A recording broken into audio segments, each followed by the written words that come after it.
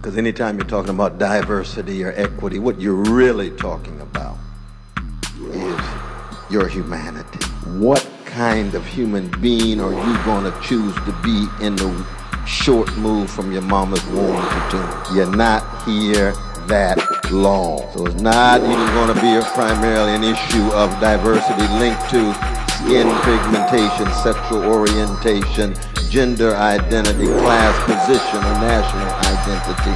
It has to do with integrity and the kind of person you are. Bloody bones in the bread box. Who is the boar of the animal farm? Raise the alarm. Our bears we are arming. This is not charming. I'm burning the barn. Question: if I get my own feed and my own trough, will I make it if I work my fucking ass off? I do not think you should wait for a number. I think that the lightning is reason for thunder. Or well, the fiction was costing too much. The absence of profit was cold to the touch. Feral is better than locked in a cage. I'm a free-range, lightweight, fully engaged. Carpal tunnel hand jive. We are the ones keeping this thing alive. We will survive. Swine slaughter backlash, burning the cash. Now we will thrive. Compatibility is mentally assembling the anti-neglect. Respect who you know. The faces of the faceless masses rising from the ashes. Fuck where the cash is though.